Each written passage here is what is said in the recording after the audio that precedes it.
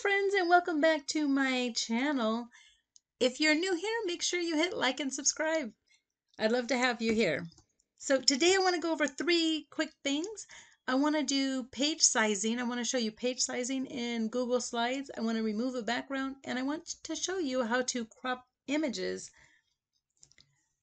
into a specific shape for your Bitmoji Scene, your Bitmoji classroom. So I'm going to be creating one that's going to be monochromatic with a color pop. If you need help on these steps on how to build the basics of the classroom, setting your background and adding elements, go ahead and check out the previous video. I'll link it. And I'll go step by step really slow. But right now, let's jump in.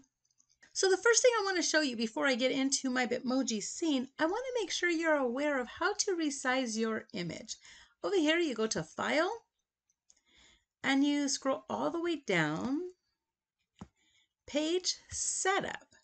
Here you could change it custom to whatever size you want. Often in the classroom, if I want to be printing something, I will set it up as an 8.5 by 11. And you see it's a regular size sheet of paper. For this video, because I am going to be posting it as a video, I need my size to be 1920 by 1080 pixels. That's the standard size for YouTube videos. So here we have it. That's resizing your page. So to create my color pop, my monochromatic scene, let's add my monochromatic elements. First, I'm going to start by changing my background. Let's find one that's monochromatic. When you change the backgrounds, you cannot change the colors on these like I've shown you in the previous videos. However, if you don't change it as a background, if you just insert it as an image, you can change the color and recolor this.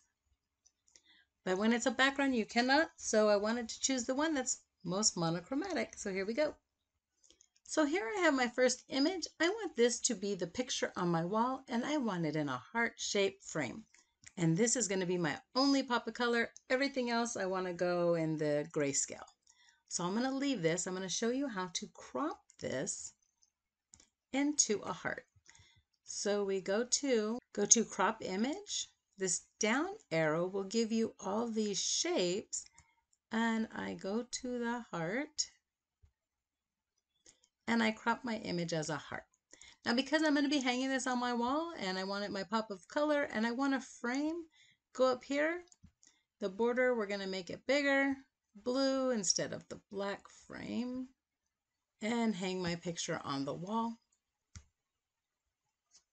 Here we have this beautiful brown couch. Does not go with our color scheme here that we are looking for. So let's fix that. Those of you that watched my last video, you know you just right click and you go to Format Options and then over here to Recolor. That looks good. Oh, we have a border around here. I don't want that border on this one. So we want to click Transparent, and that'll take away the border around the couch. So let's add our Bitmoji. I'm going to put a Bitmoji here peeking from the back side because I've seen that one and it looks really cute. And you know I can have it peeking from the other side. Right click it, copy image, click on your picture here, Control V will paste your image, resize it, bring it down. I think the size is okay. Peeking out from behind the couch. Okay, so now we're going to put my little grandpuppy on my couch. I got a picture of him. He's on his couch. I want to go to remove.bg, upload image, and you can see here, before I upload the image, let's just take a peek real quick. I had this Bitmoji. I was going to remove the background from the Bitmoji, but if you look here and you see the checkerboard pattern in her pants, that's going to show through. So whatever background you have, she won't have any legs. So we don't want to do that. The best way to get rid of this would be just to crop it out. And you can crop out all those parts. That would be the easiest way to get rid of that.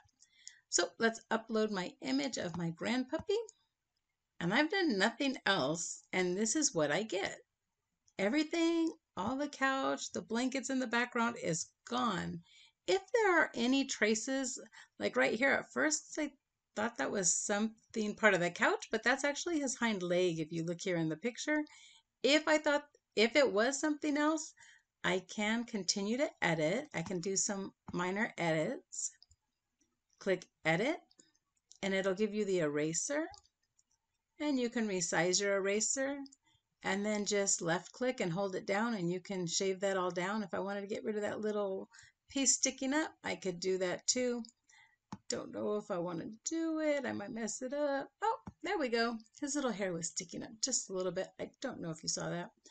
If I go like that, trimmed off too much, I can click on restore. And actually the image was perfect. It'll restore any part of the image. I don't want any of that. It was perfect the first time through. So I'm just going to undo, put it back the way it was, download my image, and I want to save my image. So here we go. Go back to our scene. This time I'm going to upload for my computer. I'm not going to go there. Remember the cropped one I put in the music folder. And here he is. And I can crop him down and put him right here on my couch. Looks really big. Let's make him, he's tiny. Let's put him right, and there you have it, my monochromatic scene. The only thing that's in color is my beautiful ocean. Don't forget to like and subscribe. And don't forget, step out and be uniquely wonderful.